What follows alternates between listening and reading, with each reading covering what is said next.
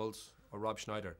You managed to do all three here, which is quite brave of you. I think that rule, the rule about not working with kids, animals, or Rob Schneider, pertains mostly to actors because you don't want to be upstaged. For a director, it's a dream. It's fine.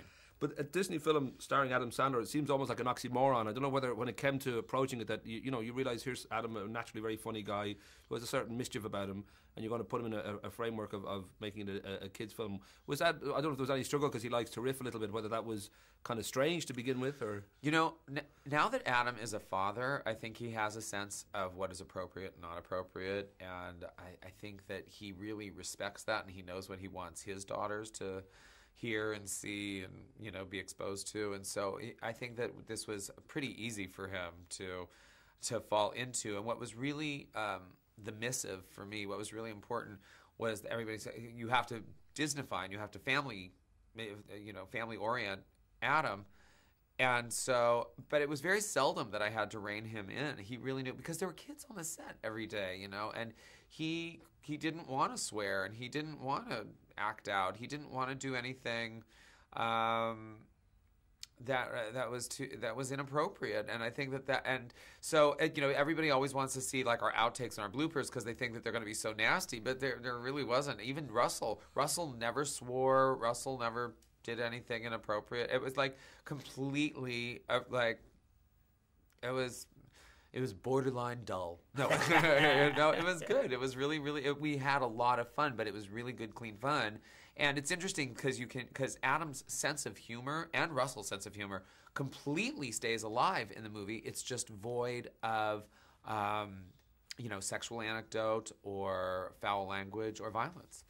I know with someone like Adam too, most directors would take that Judd Apatow approach of just let the cameras run and let a scene run and see what sort of bounces off. And I don't know if that was for you the case of sort of stepping back a little and just see what he might come up with, or whether it was pretty tight on the script because you had a story. It was pretty tight on the script because first of all because it's not just a character piece. The movie has a real arc and a true momentum, and certain things have to happen in order for other things to happen in this movie.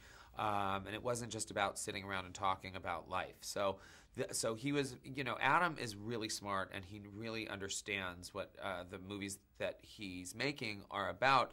So there was always that forward momentum, and he was very respectful of the needs of the script, and he knew what each scene had to be about. So there was a certain amount of improvisation, but it was very much within the framework of what had to happen within a scene.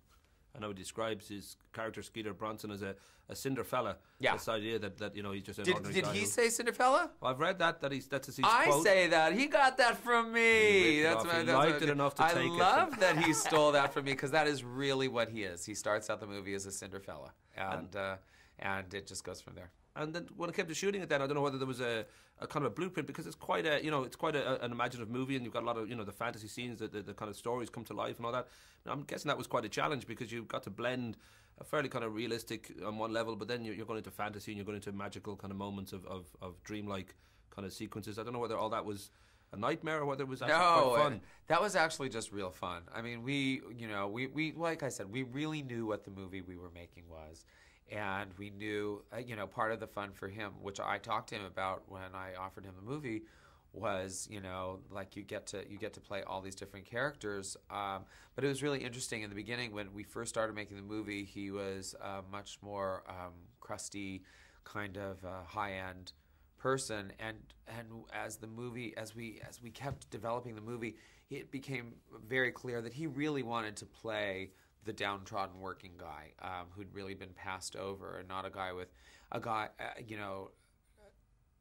it really helped his arc as a character, and it also made the dream sequences more wish fulfillment, and that was really, really fun. So it was not a nightmare. It was really fun.